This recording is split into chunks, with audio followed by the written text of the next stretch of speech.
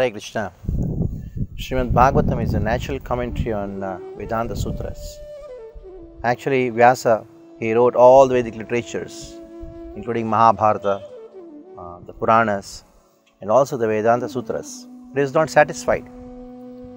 So, if the author himself is not satisfied after writing all the literatures, then how can we be satisfied by reading those literatures?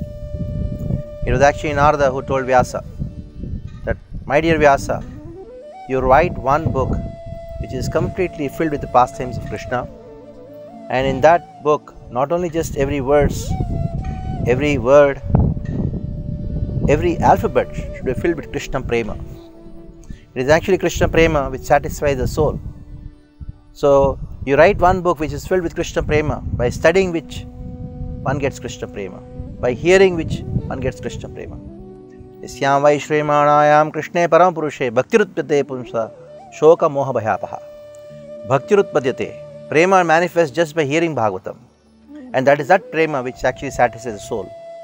Vyasa wrote the entire Srimad Bhagavatam based on the instructions of Narada, so that everybody can be satisfied. Srila Prabhupada knew this very well. That is why when he went to the West, he took the first canto of Srimad Bhagavatam, which is translated and purported by him. And he had so much of confidence.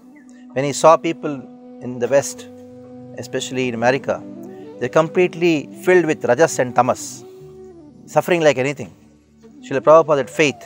Oh Lord, if somehow or the other they hear the verses of Bhagavatam, they hear Krishna Katha, Shannatam Swakata Krishna, Punya Shravana Kirtana, Hridantasto Yabhadrani Vidunoti Surtsatam. Oh Krishna being in everybody's heart, especially the heart of the devotees, you are going to remove all their sufferings, all the misgivings in the heart, and you will make them really happy. So Srila Prabhupada had this faith. And this faith which Srila Prabhupada had on Srimad Bhagavatam actually manifested ISKCON. So if really somebody wants to be in ISKCON and actually a follower of ISKCON, one has to relish Srimad Bhagavatam. One has to imbibe that faith that by studying Srimad Bhagavatam, I will become happy. And not only I will become happy, I can give happiness to the entire world. So we have this ISKCON Bhagavata Mahavidyalaya being open for this very purpose, where devotees around the world can come and stay and study Srimad Bhagavatam and relish Srimad Bhagavatam and go to the respective places around the world and give the same relish what they are experiencing by studying Srimad Bhagavatam to the entire world. So ISKCON Bhagavata Mahavidyalaya is a very great